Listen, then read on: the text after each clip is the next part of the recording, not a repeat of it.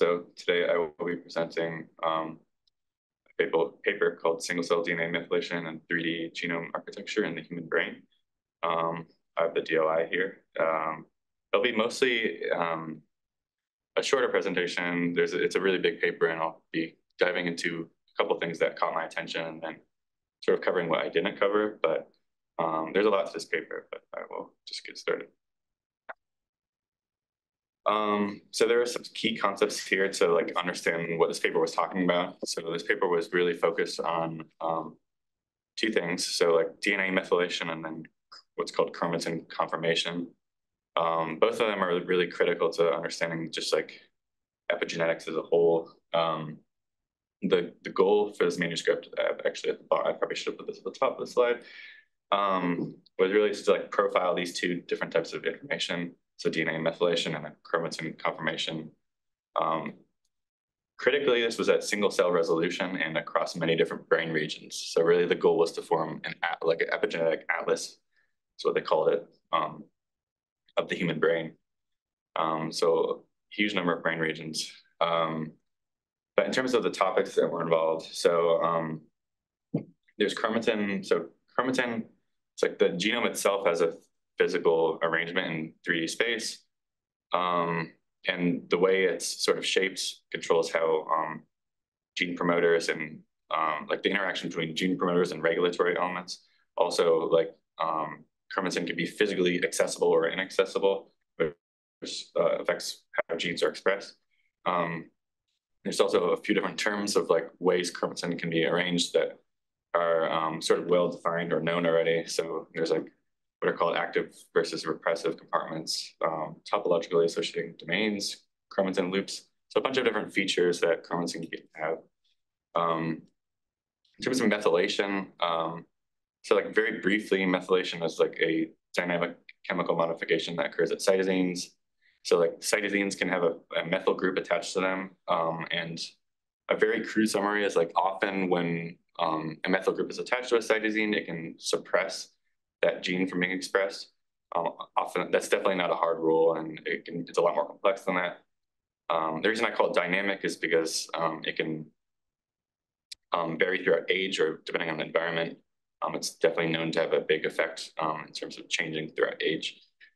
But yeah, these two things were critical to understanding the rest of the paper.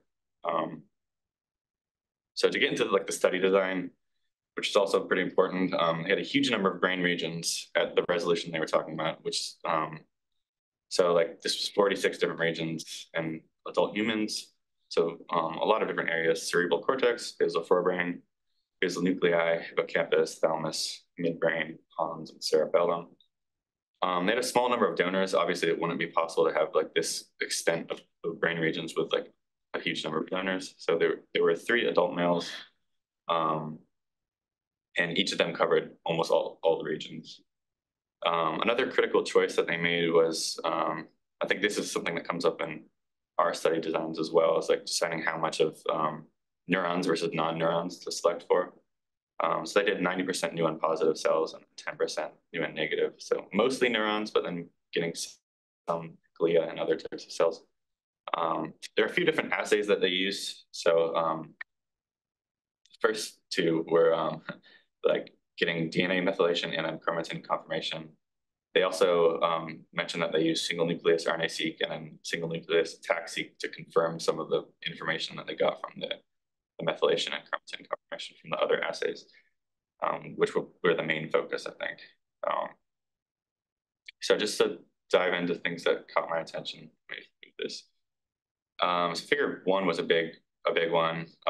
In panel A, they just were talking about that should be 46 brain regions, like I mentioned. So profiling a lot of different areas in the brain. Panel B was just a little depiction that they're capturing both DNA methylation and chromatin conformation information. So both methylation and then features of chromatin, including loops, compartments, and domains. So figure C is something maybe we're more familiar with, where they were clustering the DNA methylation at single cell resolution. And so this is the lower dimensional representation. In this case, t-SNE. We also see a lot of view maps. A lot are our data. But so in this lower dimensional space, you can see that they cluster pretty into distinct groups that they have annotated as particular cell types. So in C, they actually zoom in a little bit, going left to right. They're zooming into a smaller area where they show particular excitatory and inhibitory subtypes. And then in panel E, they show so markers for inhibitory and excitatory neurons, and that show that they have a sort of smooth gradient in terms of CPH methylation. So that's interesting to see. So I'll just keep going through panels. Panel D, so they have all of these cell types that they've annotated. Like I said before, it's mostly neurons, but then we have some non-neuronal types. And I guess I'll use my cursor. So in here, they have the number of each cell type. So they have a good amount of each for the most part. In the next row in D, they show how the cell types are distributed throughout the different brain regions. Often I feel like I'm used to the reverse type of plot where you have brain regions would be the x-axis and then the fill would be cell type. But in this case, I think they're making a point about trying to show information about the individual cell types, not like the composition by brain region necessarily. In any case, they do have like a lot of these cell types are specific to particular brain regions. Like the example on the very left is just purely hippocampus, but other cell types have sort of a wider range of brain regions that they occur in. And then quickly to go through the other panels. So H just shows that like cell types differ in terms of their overall methylation. And so you can see that in the lower dimensional representation. In I, they did something interesting where they sort of profiled two different genes that are directly related to sort of the machinery of methylation itself. So like DNMT1 is DNA methylation, or DNA methyltransferase 1. So it's directly involved in the methylation process itself. And so they were sort of just checking that like these key genes should be correlated with the methylation rate, which they are. So it's good to check that. So another thing that caught my attention, another piece's paper that caught my attention was sections where they related their findings to sort of like diseases or different traits, which is a lot of what we do here, of course. So to summarize the set of kind of information that they're showing here, they use LD score regression. So like linkage that stands for linkage disequilibrium score regression. So linkage disequilibrium as a whole is like non-random association between alleles at different loci within a population. And in this case, they're relating sort of like the score, so the amount of non-randomness, which is the LD score. They're relating that to like differential methylation signal. And a particular point that they were trying to make, or that they did make in the paper in figure 3H, that they pointed out that schizophrenia and bipolar risk variants were like enriched in areas of lower in DMRs, differentially methylated regions with lower methylation, but particularly in some of the excitatory neurons in the cortex and hippocampus. So there's a lot of cell types here, but that's sort of like one of the key findings, I guess, from if you look in the schizophrenia and the bipolar disorder rows. Obviously, this whole region sort of clusters. There's other traits, but those are two disorders that we are interested in. So the difference between figure 3H on the top right and the supplementary figure 15 is sort of like which DMRs they were looking at. Figure 3H was, I think, all DMRs, to my understanding, and then S15 was particularly DMRs that overlapped chromatin loops, the way they described it. So similar information, different DMRs, and yeah, so it was cool to see this relationship with some like disease traits.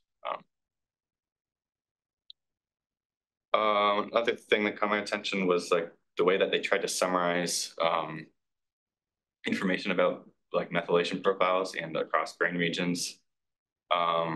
I thought this was cool because like it was sort of like they created their own low dimensional representation. I would have to look more into the methods about this because it's cool, but in panel A, they show like this lower dimensional space where they particularly design it such that so each of these points is a cell, but cells that are closer together are similar in methylation profile, and also tend to come from the same brain regions. So there were sort of like two things that they were selecting for in terms of what distance represented. So in panel B, they just show how each of those cell types is distributed in that lower dimensional space. And then something cool that they did was that they drew sort of like they call this like an axis. So this little line on the right, panel A, is, to my understanding, it's something sort of like PCA in the sense that we're sort of covering the axis along which a lot of the variation for each cell is occurring in terms of differences in methylation profiles and brain region. If it were PCA, it would be a straight line, right? But so it's just sort of a different, I guess, nonlinear way of looking at it. And then following up on that, so we have panel B, like I said, but then panel C, to my understanding, it was sort of like flattening that axis that they described. And I guess it would become more of like the x-axis. It was kind of hard for me to understand the relationship between B and C, but that was my understanding. And then you sort of discretize it by brain region, which like I said, was the x-axis. So you can see how each of the cells is like, they have the average, sort of like the average along the axis versus how much each cell varied along the axis, which is the standard deviation. And basically they could show that like there's a gradient of the way that these cell types are distributed across brain region and methylation profile along the axis that they sort of define. And then panel D, I forgot to mention that like the coloring in panel B and also the x-axis in C is related to the dissection region. So like I said, like the farther away, or like the difference, the more different the brain regions, the farther away that they should be in this lower dimensional space, which is, you can see in like the top left in panel B, for example, like it goes smoothly from one sort of across brain regions. So I thought this was a really cool way of representing the information that I haven't really seen before. I'm used to like PCA and sort of those types of things. So another piece that caught my attention was this thing that they did where they basically it reminded me of like polygenic risk score. So it was something they were doing where they were trying to find a subset of specific methylation sites that most effectively predicted cell type. So with like PRS, it would be like genotype, a small set of genotype or SNPs, genotypes at certain SNPs that would predict a disease or something else. But in this case, it's like instead of genotypes, it would be like methylation sites. And then they were trying to predict these cell types that they profiled. So they're trying to find a minimal set that is highly predictive. So they had this workflow where they were trying to design like a model to a model that would try to use the information of methylation sites to predict cell type, and then they were trying to select features such that like the sites that they had were highly predictive. So, and then they called it like a SNM code, so like a single nucleus methylation code. So yeah, it just reminded me of like PRS, and that's what caught my attention.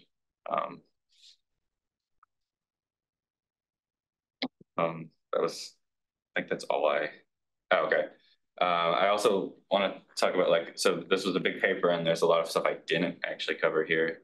So I just wanted to mention that stuff I didn't go through, where they also did like a cross species check, in this case, like human and mouse, assessing how cell types and like methylation was conserved across human and mouse. A lot of things I didn't cover. There was a lot to the chromatin conformation stuff I didn't cover. So they did like a contact distance comparison by cell type, where one big conclusion was that neurons tended to have shorter interaction distances. And then also showing how different features like compartments, topologically associated domains, and loops were varied by cell type. And then also to see how methylation and chromatin features were correlated. So definitely a lot to this paper, and I encourage you to check out the rest of it. Thank you, Nick.